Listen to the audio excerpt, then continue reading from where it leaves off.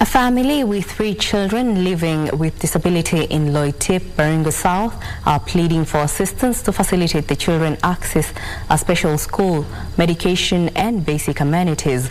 Joel Parsalaach, the father of the children, says he has no source of income and is unable to fend for his disabled children who require round-the-clock care. He is now appealing to well-wishers to come to his aid. Udri is at his wits' end, struggling to feed his family and take care of his children who are severely disabled. Joel Parsalaach, who is a fisherman, says it is now 1 year since he was forced out of his home following flooding of the neighboring Lake Baringo that rendered him and his family of 9 homeless. Sijajua kama wanatembea ama watatembea, manake changamoto yenye nilipata juzi tu ama usaidizi.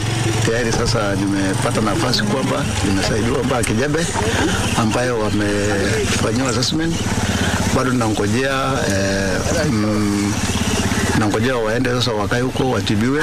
Therefore just waiting the report from the Kijebe. So alafu nipeleka.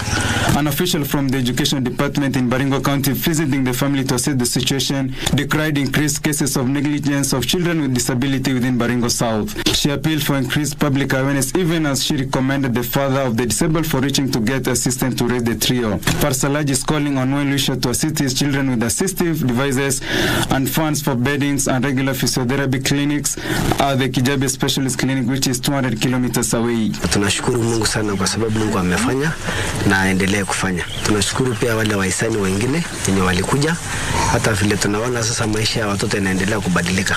Tunaendelea tu kuomba kama kuna wahisani wengine, kwa sababu watoto wanataka wapelekwe shule na pia waendelee wapate matibabu, kwa sababu wakiendelea kukaa hivi sio vizuri watoto wakae nyumbani kama waendi shuleni.